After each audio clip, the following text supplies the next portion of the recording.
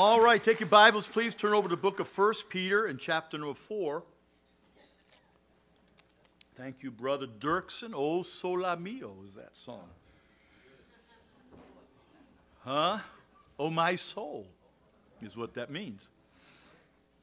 All right, 1 Peter chapter 4, verse 7, if you would, please. It is the job of every wife to make sure your husband stays awake. And it is the job of every husband to make sure your wife stays awake. And it's the job of every parent to make sure your kids stay awake. Because the only thing, I would never want to do this every Sunday, because the only problem is that you've got all this food in your stomach right now, and all the blood is rushing to your stomach, and you could fall asleep. So I have an extra songbook here, just so you know. No, I know what I got. I have water, which is even better. Anybody remember I preached a message on springs of living water and I splashed it on the congregation? Anybody remember that? Well, that is going to happen again if I see you sleeping. Okay, so everybody has been warned, all right? All right, stand please if you're able to. 1 Peter chapter 4, verse number 7. Am I on, Brother Dan? Okay. But the end of all things is at hand. Be ye therefore sober. And what? Am I not on? Okay.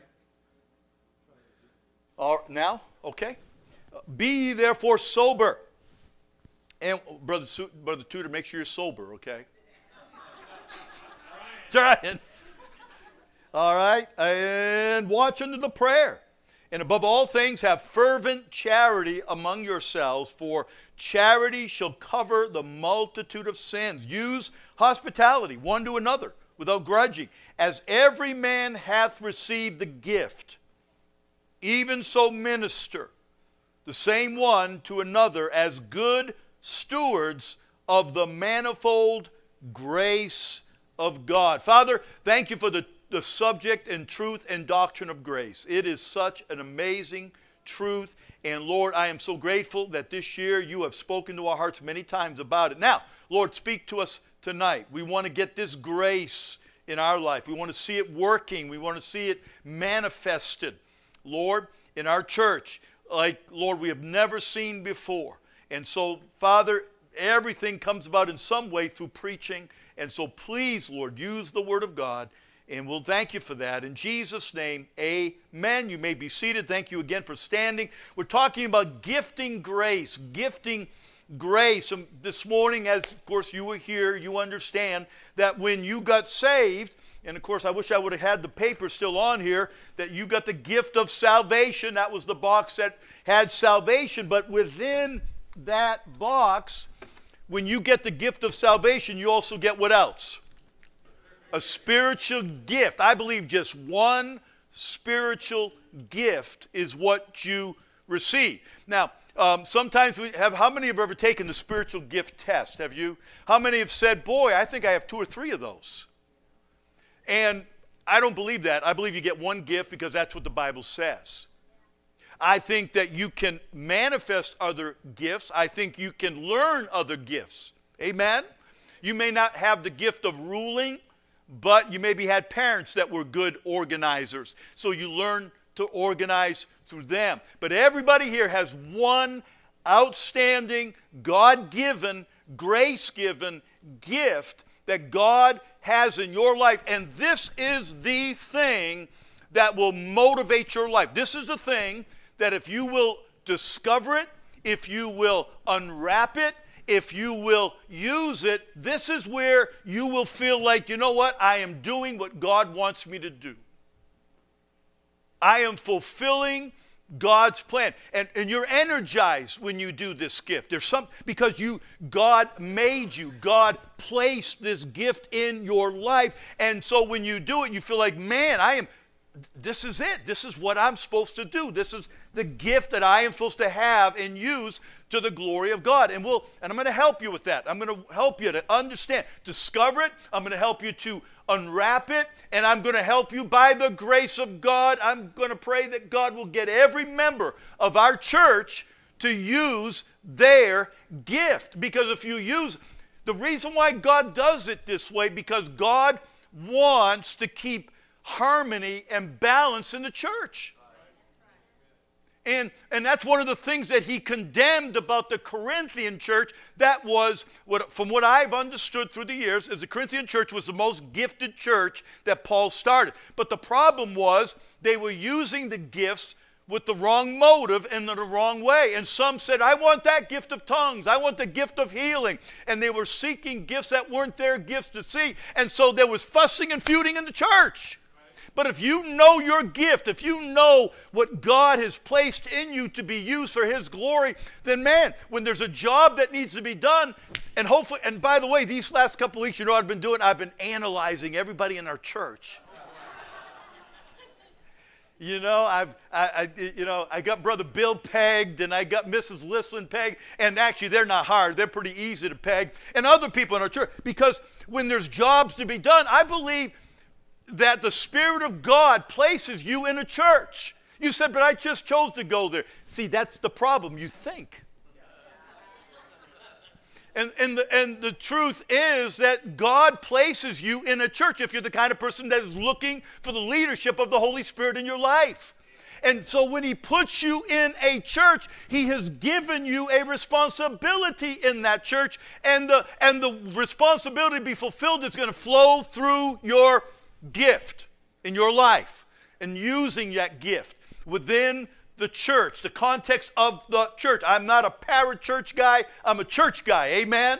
God made you to get into a church and use your gift to help others in that church. So we're looking at gift and grace, and I said in the close of the last service that before you're going to discover it, unwrap it, and use it, then you're going to have certain attitudes. And you'll understand why when I'm done with the 4 attitudes. It's going to bring it all together, and it's just going to make sense why you have to have these attitudes. All right? So 4 attitudes. The Shanks already have it figured out over there. They said, we already know what the 4 attitudes are. They've been looking at the verses, and they are in the verses prior to this verse. So, number 1, here's the first one. Number 1, an expectant attitude. You have to have an expectant attitude. Look what it says. 1 Peter chapter 4, verse 7. It says, but the end of all things is at hand. The end of all things is at hand. Now, one thing that is clear scripturally in the Word of God is that the early church lived expectantly for the return of Jesus Christ. They lived expecting the Lord to come back any day. By the way, I think they lived more expectantly than we live now. And truthfully, we see the day coming. We see the day approaching. In fact, many of us have talked and said, man, I believe that the Lord's coming back in my lifetime if God doesn't take me the next year or so. Everything is there. Everything is in place. China, Russia, man, it's like the chess pieces are there. All God's got to do is checkmate. That's it. And so, and as a result, the people there in the early church, man, they lived a certain way because of their expectant attitude. I think they were more fervent in the way that they served in that early church because, again, they expected the Lord to come back. And that is clear in the scriptures. Titus chapter 2, verse 3 says, looking for that what? Blessed hope and the glorious appearing of the great God and our Savior, Jesus Christ. That is Greek text that is present tense. That means every day they were looking for the blessed hope. They were looking for Jesus to return. So they lived with an expectant attitude. 2 Peter 3:12, looking for and hasting unto the coming of the day of God. The word hasting means to desire earnestly. It was kind of like what we all felt at the service before the meal. We were looking forward to and hasting unto the meal. We were earnestly desiring, man, I can't wait to get in there and eat, right? And some of us more than others, I'm sure.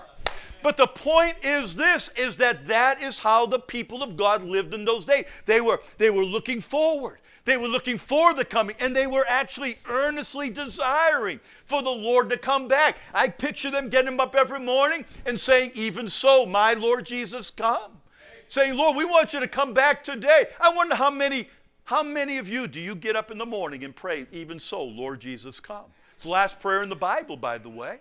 Very last prayer. Even so, Lord Jesus, come. I think we ought to be praying that every single day. Pray for the peace of Jerusalem. That is the Lord Jesus Christ coming back. So we need to be looking, have an expectant attitude. 2 Thessalonians chapter 2, verse 1. Now I beseech you, brethren, by the coming of our Lord Jesus Christ and by our gathering together unto him. That's the rapture. The gathering together unto him is the rapture. There is no word rapture in the Bible, but that word rapture literally means to be plucked up. It means to be gathered together. Or look at James. Look at James chapter 5 and verse number 7. So we're having an expectant attitude,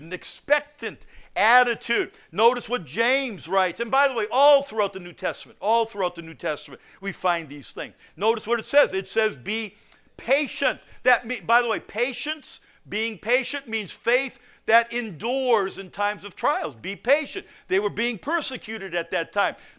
James is writing saying, be patient. Your faith needs to endure. Why? Because they were waiting for the Lord to come back, and they believed he'd come back at any time, and they wanted to be faithful. They wanted to be faithful when Jesus came back. They wanted to be found faithful. And so it says, be patient, therefore, brethren, unto the coming of the Lord. Behold, the husbandman, the farmer, waiteth for the precious fruit of the earth, and hath long patience, and for it until he receive the early and latter rain. Be ye also, like that farmer, patient. Establish your hearts, for the coming of the Lord draweth nigh. And so how did the Lord was going to come back? They believed he was going to come back in their lifetime. But he didn't come back, did he? And then after the next generation of that, he didn't come back. But can I tell you something? The fact that Jesus has not come back does not invalidate the promise that he has made. He made a promise, he will keep his promise. He says that in 2 Peter chapter 3, verse 9. The Lord is not slack concerning his promises, as some men count slackness, or that means how sometimes we expect people to break their promises, but not the Lord. He says, but is long suffering to usward, not willing that any should perish, but that all should come to repentance. And folks, let's remember something. If the Lord has not come back, I think the reason why is he still wants people to get saved. I really believe that. You know, I pray every day for people in my family and people I've known through the years. I pray for them to get saved. Now, I pray before that Lord Jesus, you come back. But many times they'll say, Lord, but I know why. If you don't come back today, I know why. I know because you still want people to be able to get saved. Now, people that haven't heard the gospel after the Lord comes back, they will be able to get saved. But those that have heard the gospel before Jesus comes back and they don't get saved, they're not going to be able to get saved after Jesus comes back. They're going to believe there's going to be a strong delusion that's going to come. And they are going to be easily deceived. And it's explained there in 2 Thessalonians, because they rejected the truth, listen, they're going to believe a what? See, when you reject the truth, the only other option is to believe a lie. And so that's what's going to happen to them. But praise the Lord, people that have not heard a clear presentation of the gospel are still going to have an opportunity. But there's a lot of people that know the gospel, they still have chosen not to be saved.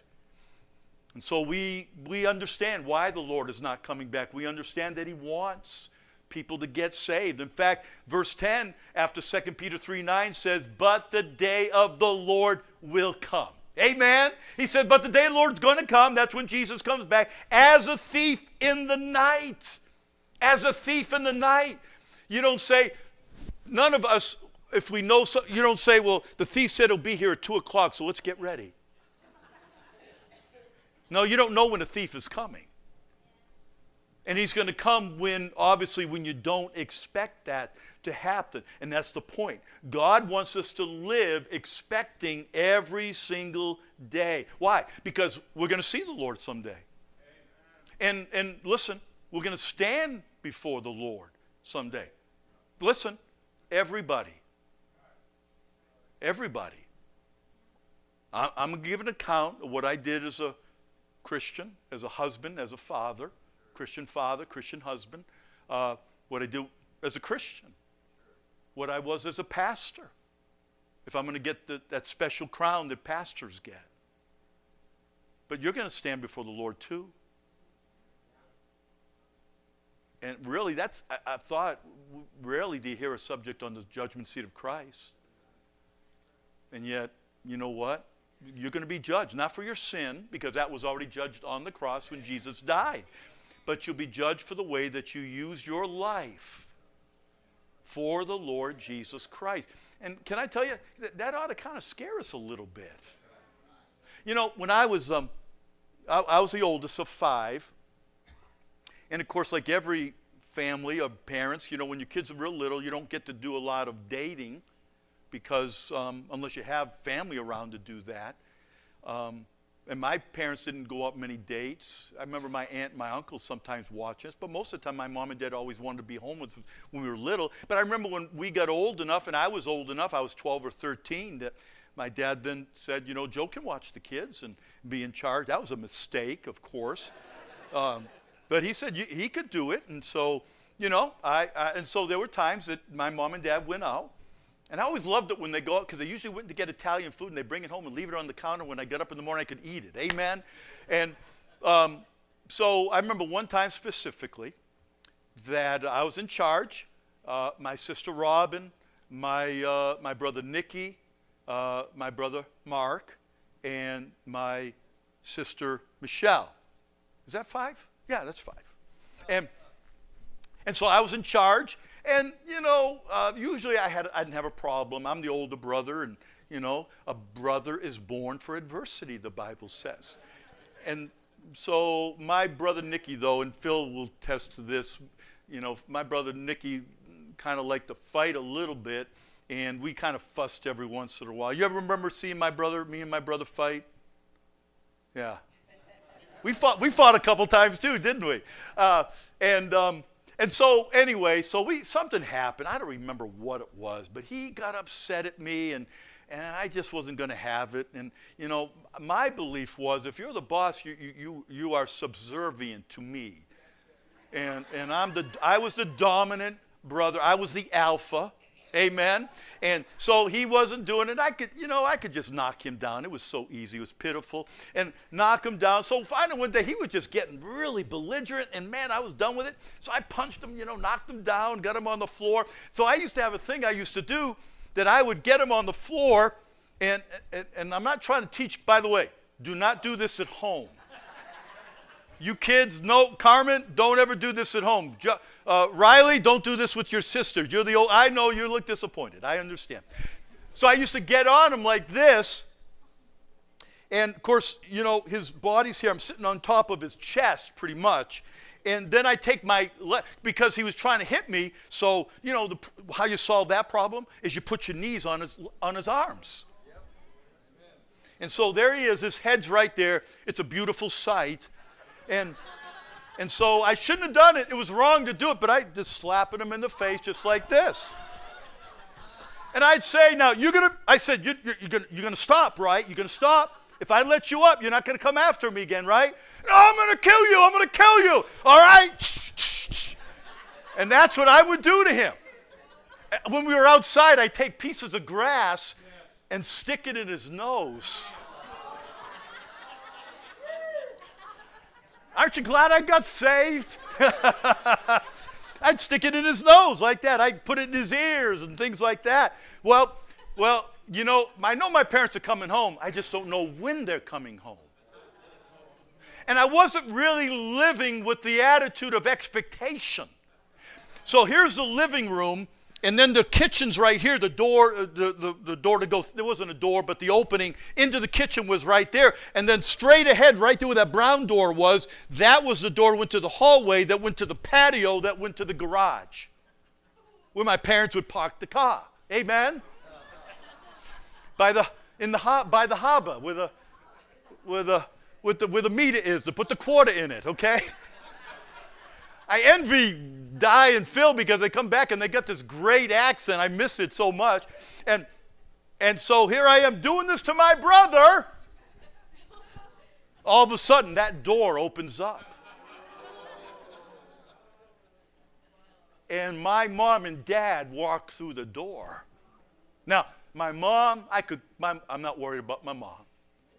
But when my dad saw me, I literally turned yellow because I knew I was in for it. You say, what did he do to you? You don't even want to know. Now, the reason why I was doing that is because I wasn't expecting them to come home. I should have been thinking, and I was so dumb. I was doing it right in front of the door. At least I should have taken it back in the room. But there was no expectation. There was no fear. There was no concern in my heart. And I'm afraid that's the way some Christians live. They don't think about the way that they're living, and they don't think about the fact that, you know what, the Lord could come at any moment, and basically he could come through that door and catch us doing things that we should not be doing as Christians, or catch us not doing things that we should be doing. And so that's why when it comes to discovering, unwrapping, and using your spiritual gift, one of the attitudes that will help you to be able to do that and to want to do that is if you're expecting the Lord to come back. I don't know about you, but I found my gift a long time ago, and I've been doing my gift for many, many years. I wouldn't want to be a Christian for 40 years and never have found my gift and never have used it. Yet there are multitudes of Christians who have not found their gift, don't care to find their gift, and certainly are not using it when God gifted you.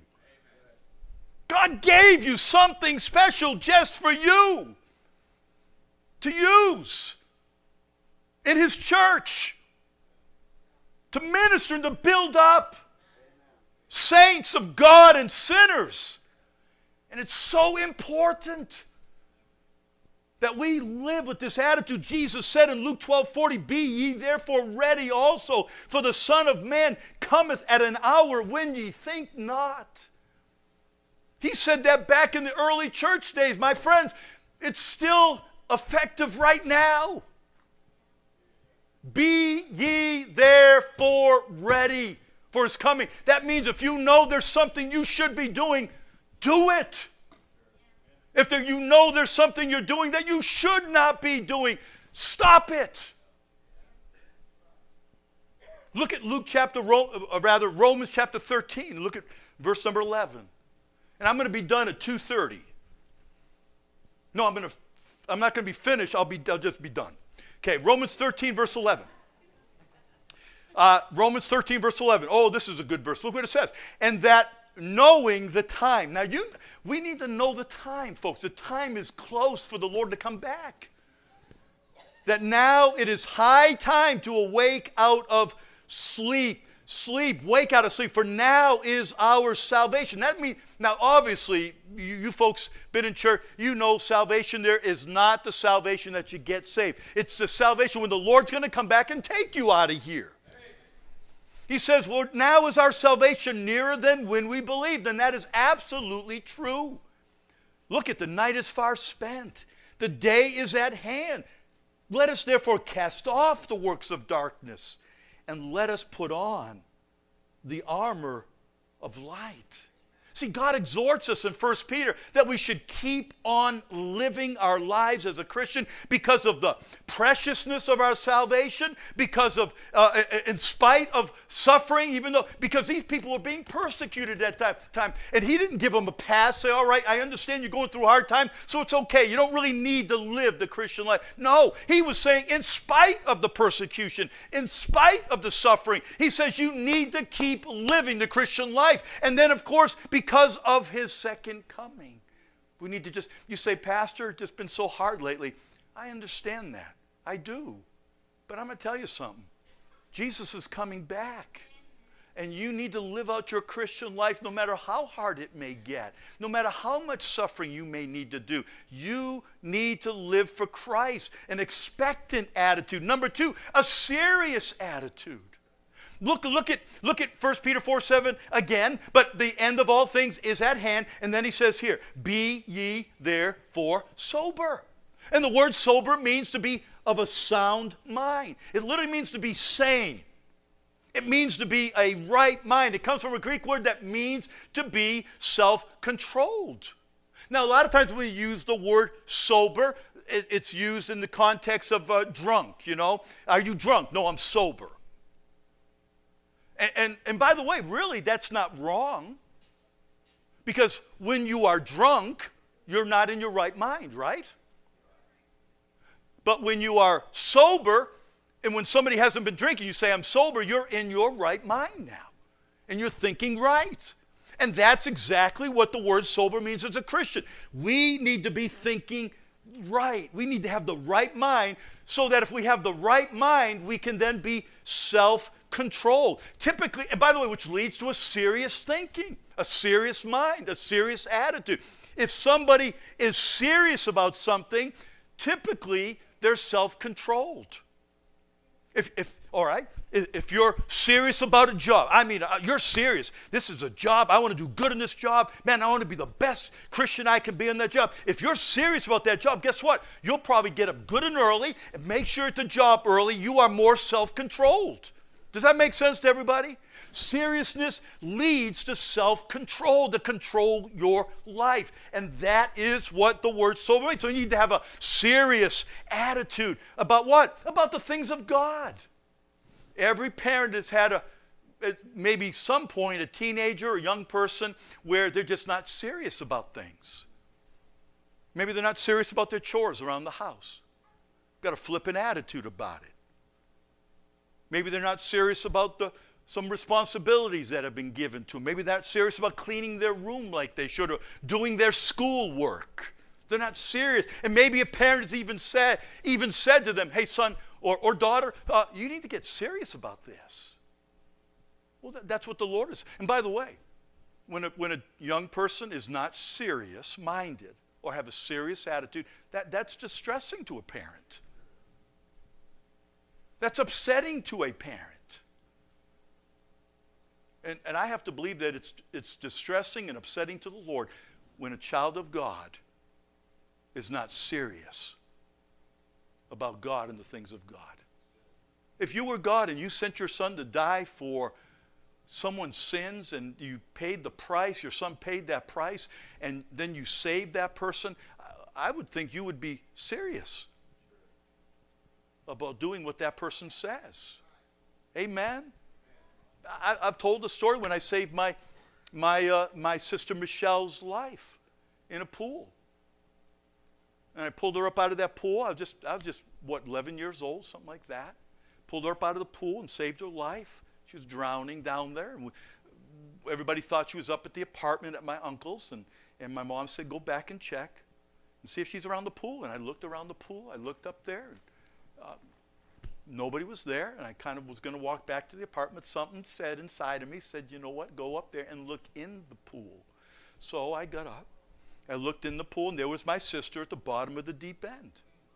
And, you know, I'll never forget it. And every time I go home, she reminds me of it.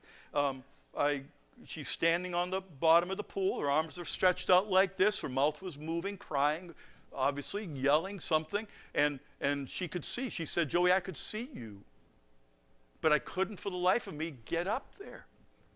And then I don't even think I really knew how to swim. But I knew it was my sister. I knew she was going to die, so I dived in. I don't remember anything there. I just remember them pushing her up on the banking. I remember I yelled before I jumped in, said, hey, everybody, she's in the pool. And by the time I got her up, there's my mom, there's my dad, there's my siblings, my uncle and cousins, and pulling her up there, and thank God she lived. Boy, you know what, after that? She was just 6 years old. She come up to me that afternoon, Joey, do you need any iced tea? Can I get you something? I mean, let's face it, a big brother, a little sister do that to me. It's like, wow, what's going on here? I remember just a week later, we were in a store together. We were standing in line, and there was a guy standing in front of her. And so she must have been about 5 or 4, something like that. But she's standing there, and we're standing there together, and she tugged on the guy's pants like this. And the guy turned around and said, yes. She said, Mister, this is my brother, and he saved my life. And she told that guy, for whatever reason at that point in line, she just wanted to tell somebody that I saved her life. You know what? She was serious about that. Ought we not be serious about what God did for us? Ought we not have a serious attitude about how we're living? And ought we not have a serious attitude when it comes to our relationship with God and spiritual things? You see where we're going? This is a progression. First of all, you got to have an expectant attitude. You're thinking, Lord could come back at any moment. Man, I need to get serious. I mean, let's face it. What if we knew that tomorrow at 12 o'clock noon, Jesus was coming back? What if we knew it? What would we change? What is it that you are doing or listening to or watching that you know, man, I am stopping that right now? Because you know when he comes back, you are going to stand before him. Don't you think we would all get serious? If we knew it in just 24 hours, we're going to be in the presence of the Lord. How many people when they came, and Christians even, when they came to the point they knew they were going to die, that they started getting things right. They found that they had cancer and they knew their time was short, and they said, man, I want to get my life in order now. I want to say I'm sorry to so-and-so. I want to make sure this is right, and this is right, and this is right. Well, and I mean this seriously. This is the way we should be living every day, with an expectant attitude, with a serious attitude. Paul wrote 4 times in the Bible to be sober-minded. He says it once to pastors. That's a qualification for a pastor. A pastor has to be serious about the things of God. And we would expect a pastor to be. But I'm going to tell you, in Titus, he talks to the old men, be sober. He talks to the young men, be sober. He says it this way. He says the older women are to teach the younger women to be sober. I think that covers every church member, don't you? So what does that mean? Every church member should be sober. And let me say to anybody that's 40 years old and above, you need to make sure your testimony as a child of God, and shame on you if you don't, that you're a sober Christian, because you're setting an example for the younger Christians. And there's a lot of younger Christians that don't want to have much to do with Christianity because they see what the older Christians are doing. And by the way, if you're a parent, you need to be sober-minded. You need to be serious about God. I think dads, if you possibly can, your kids ought to see you or know you're in a room somewhere reading your Bible and praying. They ought to know that. They ought to know Daddy's serious about God. They ought to know that Mom is serious about God. They ought to know that older siblings are serious about God. Man, we need to be provoking each other unto love and what? Good works. And that's one of the ways you do it. Sober-mindedness. Look at 1 Thessalonians chapter 5, verse 6. 10 minutes. You're doing great. Nobody's falling asleep. Nobody's falling asleep. You know, the best thing a mom can do, a dad can do, it says to the wives wives of an unsaved husband. You know what it says? It says that don't preach to him. But here's what it says. It says and again, I'm not quoting, I'm quoting here, where he talks about the fact that you don't preach to him, convict him with your word, you convict him with the word living in your life.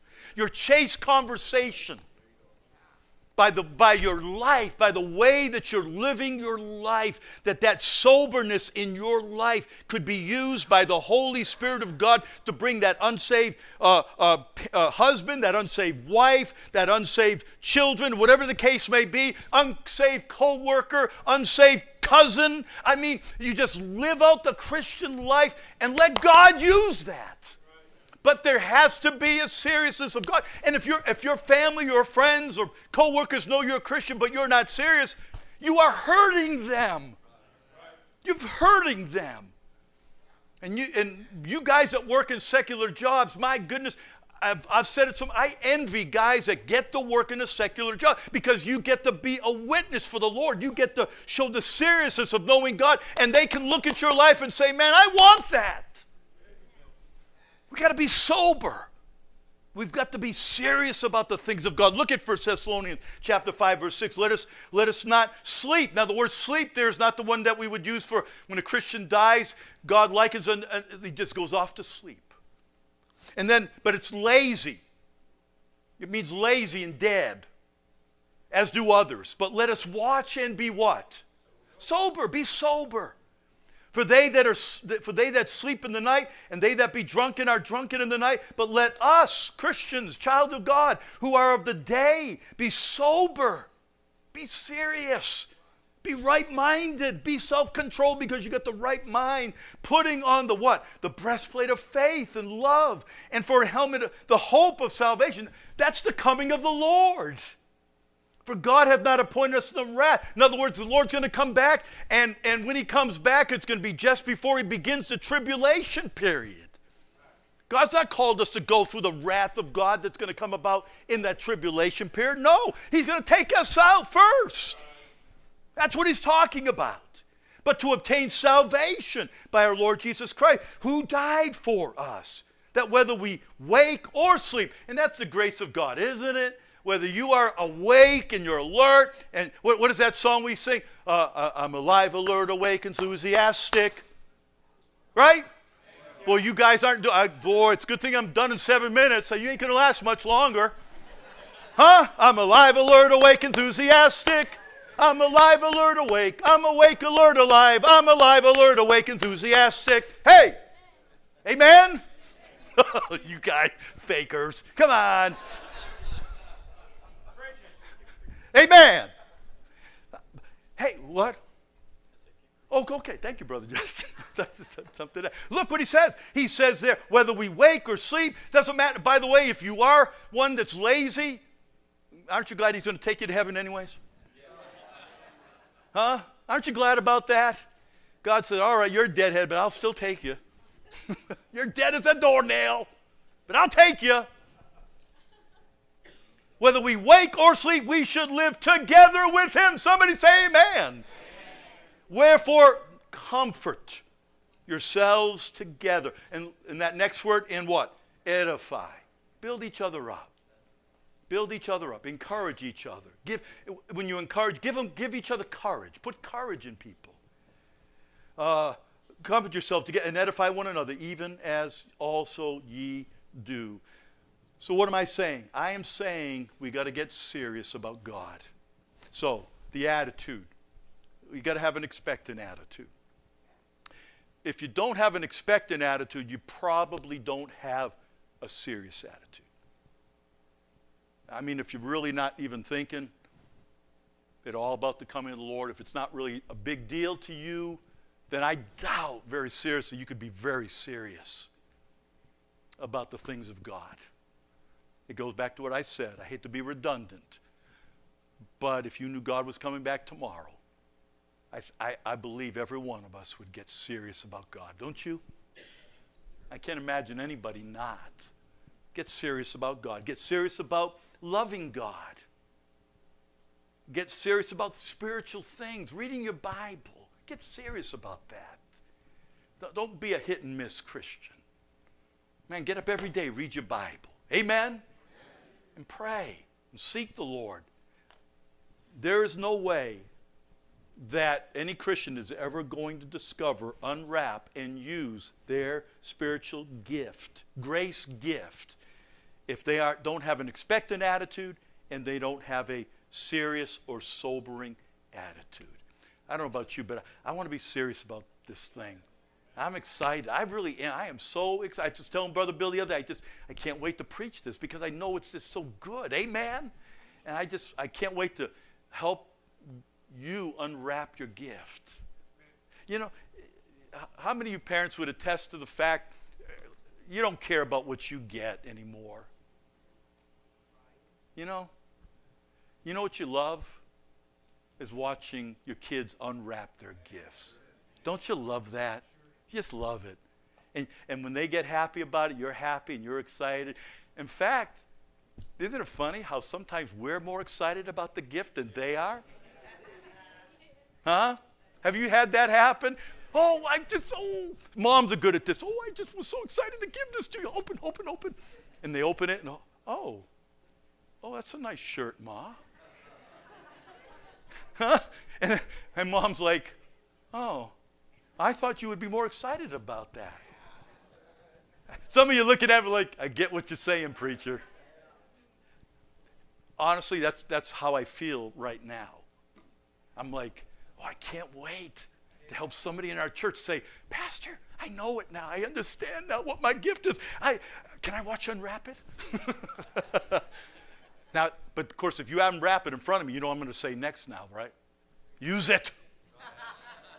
Come on now, use that thing. Don't just go home. Don't just sit in the pews. Use it. That's what God intended for it to be used. Let's pray. Lord Jesus, thank you, Lord. Thank you for this wonderful, wonderful truth. Gifting grace. Oh my, I'm glad grace didn't just give to me salvation. I'm glad you said, I'm going to give you a special gift. And it's going to be such a joy for you to use. You're going to love it. You're going to enjoy using it.